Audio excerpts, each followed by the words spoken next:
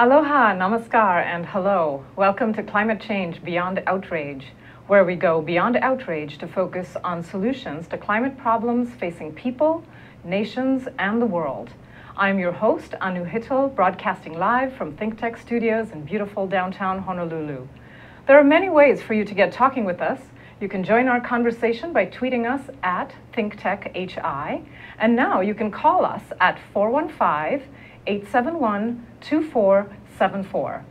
Once we're done with the show, don't feel bereft. Join our conversation on our Facebook page of the same name, Climate Change Beyond Outrage. In today's episode, we focus on oceans that make up 3/4 of the Earth's surface. Oceans face many threats, most of which are human-induced. To help me tell the story of the challenges oceans face and the efforts to help rescue them, I have with me Pierre-Yves Cousteau, who runs Cousteau Divers. According to their website, by uniting a community of divers who are concerned about the marine environment, Cousteau Divers brings the legacy of Pierre-Yves Cousteau to life, making each diver an agent of the study and conservation of the aquatic realm. Pierre-Yves is also a Goodwill Ambassador to the IUCN, which is the International Union for the Conservation of Nature, which just had its large 10-day Congress here. Pierre-Yves, welcome.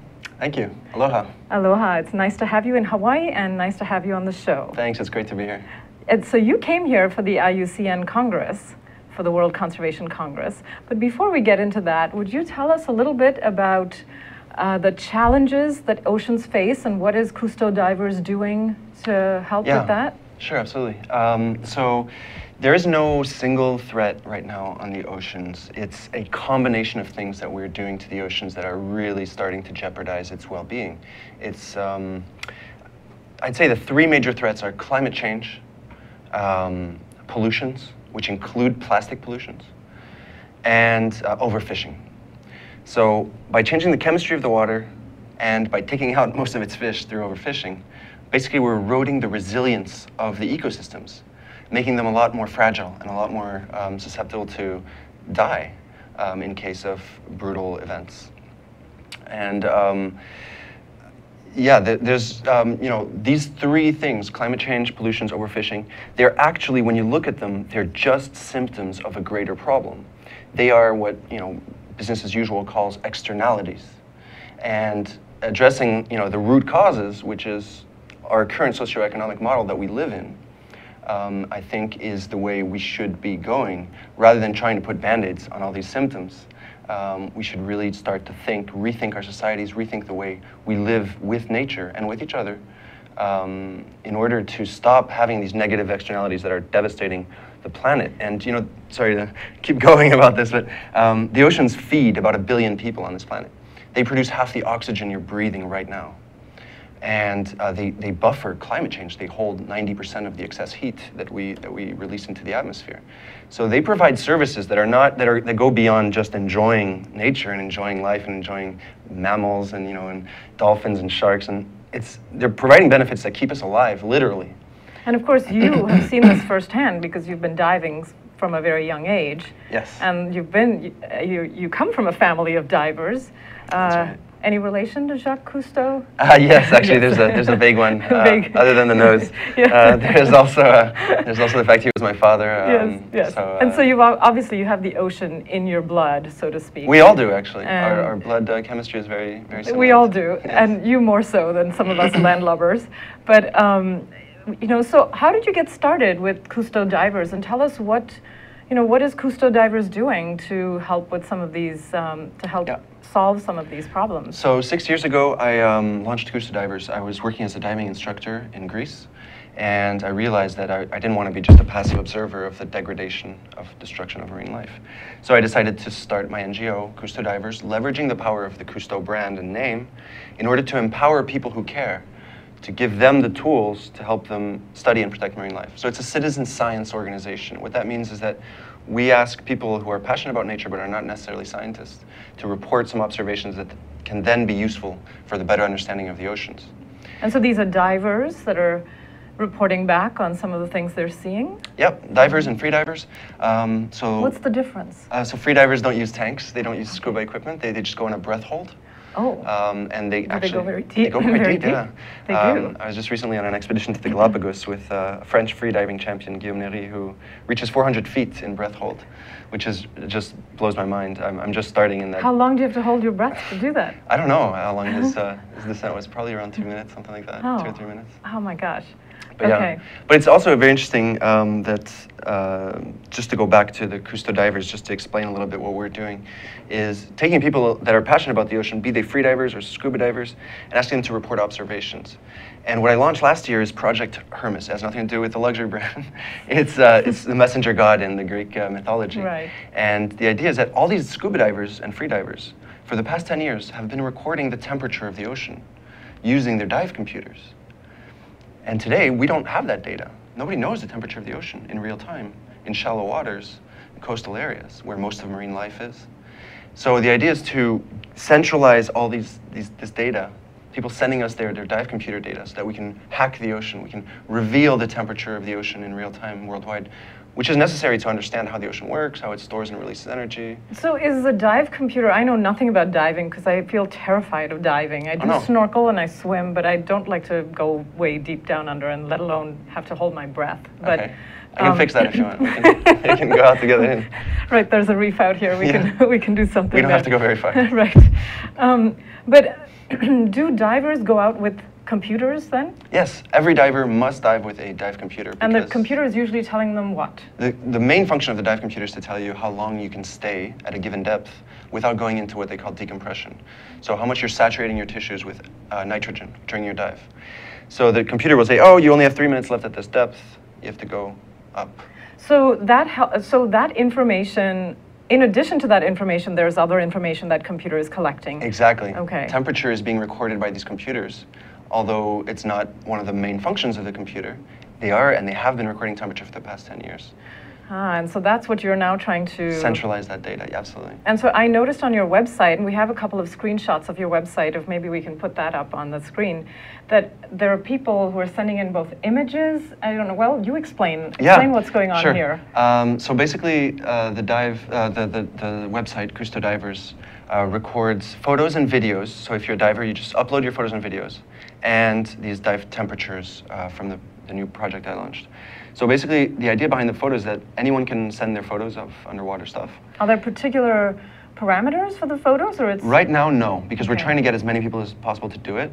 So they upload pictures, and they just have to say where and when. Right, that's what I noticed. I clicked on Africa, and then it said there are these many images from that region, and then it showed me all the... And then when I clicked on, it said, this is where, and this is when it was taken. That's right, so that we can hopefully in the future go through these images with algorithms or people, and through citizen science, basically identify which species were present when and where. So this tells you where people have registered and sort of recent activity. Recent activity, yes, absolutely. Yeah. And that's all over the world. Yeah, the great thing about the Cousteau legacy and the Cousteau brand is that it resonates with a lot of people worldwide, and there's a great opportunity to use that for good, to use that to get people involved in conservation and citizen science, and to get them really to do something about how did this idea come to you?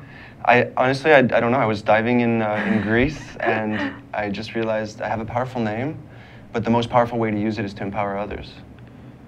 And you just thought this would be a good... Because there are other citizen science projects. I know of one on land, but I've never heard of one in the ocean, and this is perfect because it's very similar to what they're doing on land. They're looking at... it's called Project Budburst, and they look at when things flower, fruit, and so on. You know, it's just the phenology, what biogeeks would call phenology. So there is that, and they send that into a centralized database, and then you can make sort of climate predictions and look at, it's basically that collection of data, and it's again citizen science. You can do it once, you can keep going back to that spot. Is that similar for your? Absolutely, yeah, totally. Citizen sciences have been well developed on land, a little bit less so underwater, but they're starting to do so. There are some more advanced programs that require that you lay out transects, that you count fish and things like that. We're staying away from that just because it's more of a niche and specialized thing. And we're trying to appeal to anyone who gets in the water. So really dumbing down the science to increase the amount of data we get. Keeping it simple, but at the same time very extensive so that Yes. people can join in. Absolutely. Yeah. So that's how you got started. And Cousteau Divers has been going on for 6 years now. What do you do with this data? So the idea behind this data is to be able to basically feed it into the World Ocean database so that the temperature data becomes available. There's a lot of potential applications for the data. Who runs the World Ocean database? I want to say it's NOAA. It's NOAA. So you were an intern with NOAA. With NASA. Sorry. Oh, NASA. Yeah, this is another lifetime when I was studying astrobiology. Oh, right. And, Okay. working with NASA and European Space Agency. Okay. But my activities have changed quite a bit, and Cousteau Divers now is most of my activities, including my work with IUCN as a consultant. But what I'm doing now is I'm on a 6-month global journey to go back to all the places my father visited and to see what changed, to witness the difference between when he was there and when I'm going now, and understand why. Why did things get better, or why did they get worse? And try to understand. So is Hawaii one of those places? So my father did not make a film about Hawaii. Oh, he didn't? Oh my gosh. He did a lot of films. So you're going to correct that. I'm going to correct that, absolutely. I'm making it right now as we speak. That's right. I'll start releasing these mid-October on social media, so if you guys want to follow me, you know, and tweet. We'll tweet about that as well, yeah. So we'll take our cues from you whenever you're ready to tweet. We'll retweet those. And I'll just keep talking. Yeah, so do you actually, so are you making movies about your travels with the view towards sort of seeing how they are different from what your father saw? Yes, absolutely. And the idea is also to help raise awareness to the importance and the beauty of the oceans so that people start caring and protecting the oceans. One of the stops on my journey so far has been to Greenland. Greenland is a lot of ice, as you know. It's like a mile all thick. The time. A mile thick of ice. Yes. It's really, really thick. And there's a research station right there. And I spent some time with the researchers there, and they're looking at the ice cores and looking at the bubbles of air, of old air that's in the ice. Sorry. And what they're saying, these researchers, they're at the forefront of climate research. They're saying, well, we've already baked into the ocean a 30 feet sea level rise. That's coming our way right now. And we don't know how long it's going to take. Is it going to be 20 years, 50 years, 100 years? But we've already baked it in there, because the last time through geological eras that there was 400 ppms of CO2 in the atmosphere, that's how high the sea level was consistently. Wow. So it's already there. We've already baked that into the ocean. People have a hard time understanding the inertia that goes with the liquid element rather than the air element. So let me illustrate this. If you take a lighter and you put your hand over it, it burns, right? If you take the lighter out, it stops burning because the inertia is very low. If you boil water, you put your finger in it, it hurts.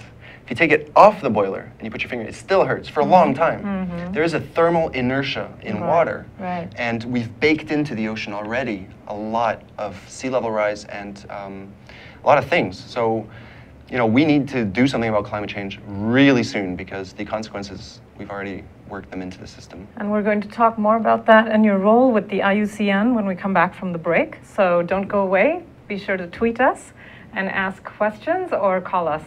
So we'll see you in just a minute.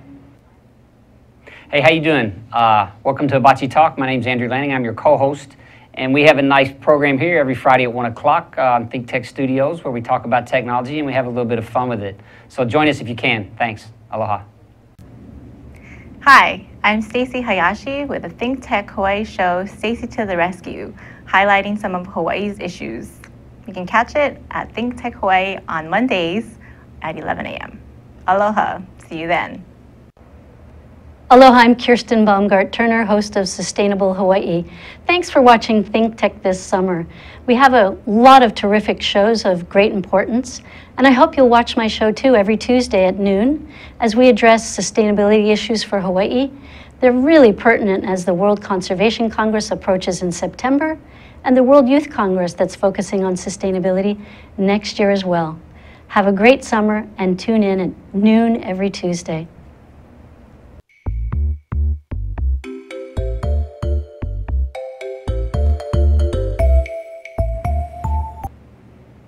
Aloha and welcome back to Climate Change Beyond Outrage. I am here with Pierre-Yves Cousteau, and we are talking about climate change and oceans and his work. So to go right into it, let's talk a little about your role with the IUCN, the International Union for the Conservation of Nature.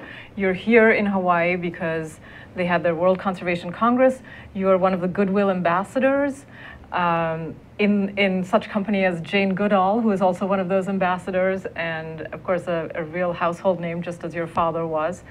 So what do you do with as a Goodwill ambassador? And I know that one of the things they said is that you're a breath of fresh air to involve some of the young people and to bring the younger generation into conservation issues. What would you, how would you plan to bring them into conservation issues? How do you plan to reach out to them? And what would you tell young people about these things? Okay, so I've actually recently, last year I joined the IUCN as a Marine Program Officer. So I worked for IUCN directly, not just being an ambassador and a figurehead for their work, their conservation work, but also working in the team, the Marine team at IUCN, working on issues such as high seas governance. 50% of our planet is beyond national jurisdiction. 50% of this planet belongs to no one and everyone, and it's a wild west. So this big issue that needs to be considered for the future. We work also on plastic pollutions, on creating innovative finance models for marine conservation to incentivize the financial industry to come in and step into the conservation world and hopefully expand the protected areas, because we need more marine protected areas. And so we're also working on seamounts, doing different expeditions. There's really cool stuff that IUCN is doing for conservation. And they did come up with a resolution to protect 30% of the world's oceans, and of course the whole announcement for Papahanaumokuakea, a marine national monument, to quadruple in size is sort of hopefully a way of ratcheting up ambition for other countries as well. Absolutely. Yes. Yeah, and no, that's absolutely true. And you know, I gave a TEDx talk a couple of years ago, and basically I was saying in the Mediterranean Sea we have less than 5% that's protected. But if we did the opposite, if we protected all of it and started fishing in only 10 or 20% of it, we would catch more fish than we're catching now, and we would let the ocean recover. We would never jeopardize it. We would be catching more fish than we're catching now if we inverted things. So instead of thinking 10, 20, 30% of ocean protection, why don't we spin it around? 10, 20% of fishing areas. Protect the rest. Yeah. They'll become so full of life in those 30%. And that's something that E.O. Wilson at Harvard University, he also says that, you know, in his book Half Earth, he says that we can actually set aside half the Earth, you know. Absolutely. But I like your take, which is, let's talk about the increase, what people are getting, not what they're giving up. Yes, absolutely. And well, so another highlight for me was speaking in front of the Members' Assembly, which is 1,000 NGOs and 100 governments, and telling them just what I told you earlier, which is, you know, plastic, we were talking about plastic pollution specifically. It's just a symptom. You know, the oil industry is heavily subsidized. $500 billion a year goes into oil and gas as subsidies. For $50 billion goes into overfishing. Like your taxes and my taxes right now serve to increase climate change and to deplete the oceans even more. Is that a message for our young people to know? Well, I think it's a little bit of a, it's definitely something that, you know, so that they can put outrageous. pressure? It's outrageous, and I think we need to step up to our government and say, we don't want to keep subsidizing things that are destroying our planet. Let's stop subsidizing those things. But, you know, for younger generations, what I say is, do what you love, do it really well, and then use that to make the world a better place. You don't have to be a marine ecologist. You don't have to be a politician or something. You could work for the oil industry. Whatever it is you're working for, if you're doing something you love, then you have your heart in it, and you can use that to make the world a better place. So we need that greening everywhere, not just we need a cultural shift inside our societies. Yes, we need to love and to care for nature, to realize our indiscernible bond with nature. We are nature. We're not. There's not nature here and us here. We're just part of it, and we need to change the way we conceive living together, I think, with nature, and make peace with nature. Now, speaking of nature, there's this wonderful place on this earth called the Galapagos. Yes. And you've been there recently, and you've been working there. Absolutely. So, I was there recently shooting a documentary called The Galapagos Evolution that should come out in the coming weeks or months. And it was about free diving in the Galapagos. We set aside the equipment, the diving equipment, and we went in on a breath hold. And that allowed us to get so much closer to the animals. I was inside the schools of hammerhead sharks. I was one of them. And it just blurs those lines between you and nature, you know, and it's one of those. Could you hear them? Well, sharks don't make noises that we can hear, Uh-huh. I did hear humpback whales singing and dolphins clicking and whistling. Amazing. So it's really profoundly changing experience. And I strongly encourage, by the way, people and younger generations, I think the first step is to go out into the sea. Go and swim, go and dive, put on a mask, go experience it. I have great friends here in Halewa who are taking people out to swim with sharks. One ocean diving, and it's great because, you know, they're trying to reconcile man and sharks, which sharks are traditionally kind of our enemies, you know, and they're really doing Not a great traditionally, job. I would say recently. Well, I Right? disagree with that view that Jaws changed the world. I don't think that's true. Yeah. I know think that in the Hawaiian tradition, they've revered sharks for a long time. that's extremely interesting, and I'm glad you mentioned that because I think traditional knowledge, not just in Hawaii but everywhere in the world, has a huge role to play in reconciling man and nature and in teaching us new ways of living together. So I think really traditional societies here and elsewhere will increasingly have an important role to play in conservation of nature.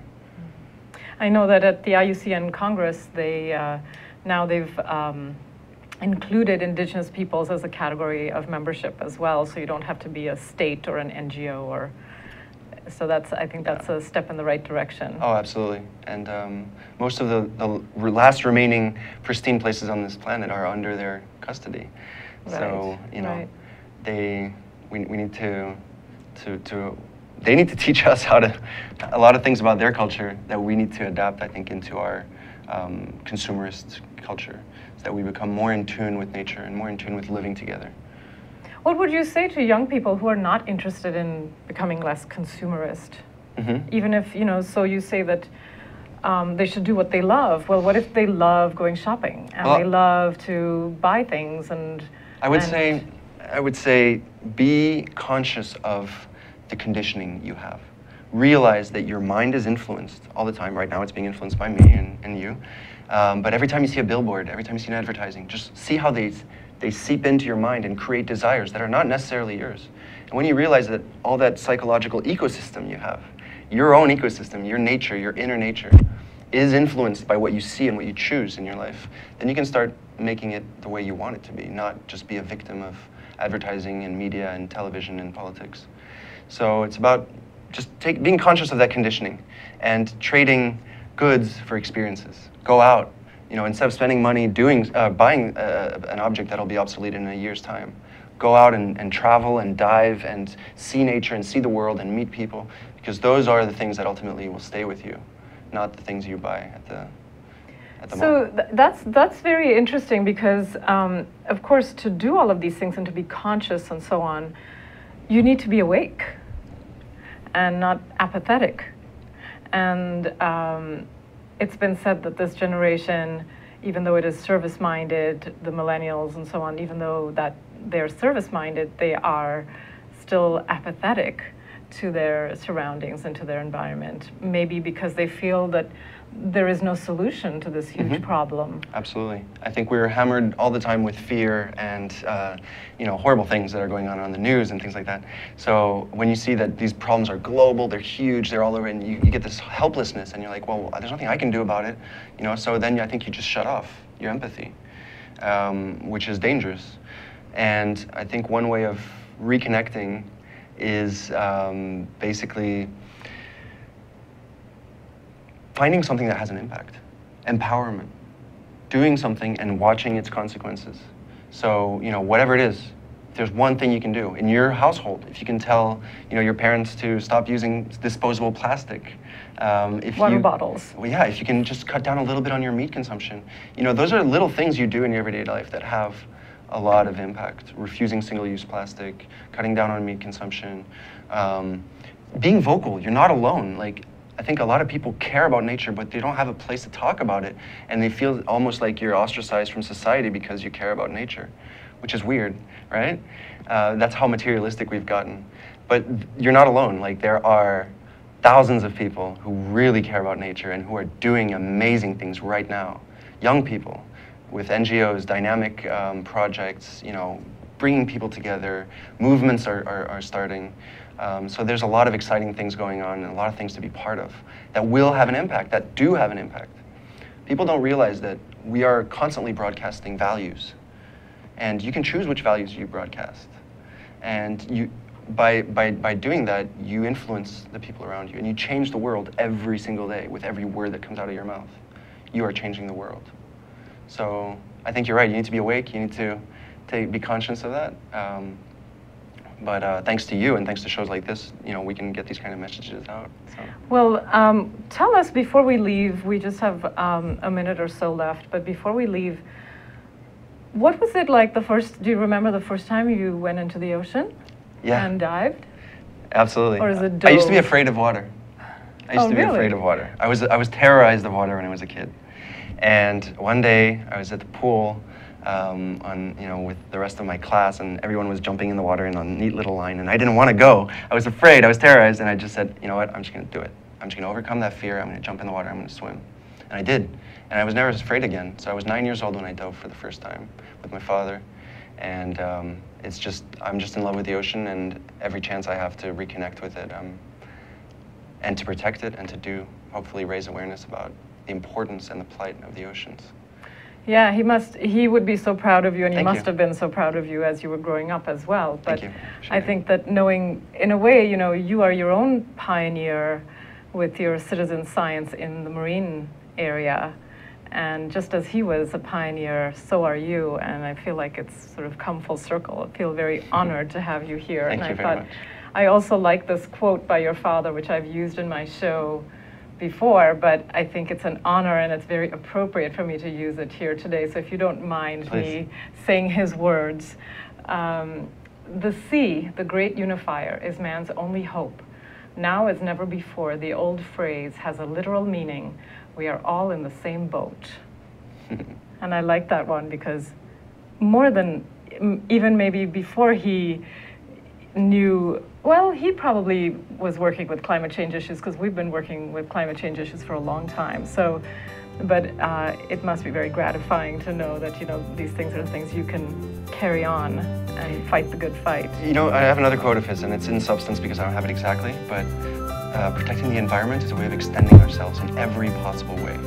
Through love, through knowledge, through creation, and through, just marveling at life, at how amazing and complex life is. So it's not boring. No. And never a dull day when you're working in right. conservation. And it gives meaning to your life. It gives purpose. Well, thank you so much for the good work and for being here. Thank you. And we look forward to seeing those videos, those movies. So, and we will be back in another special broadcast at some point, but catch us on YouTube and Twitter and Facebook. So aloha, namaskar, and goodbye.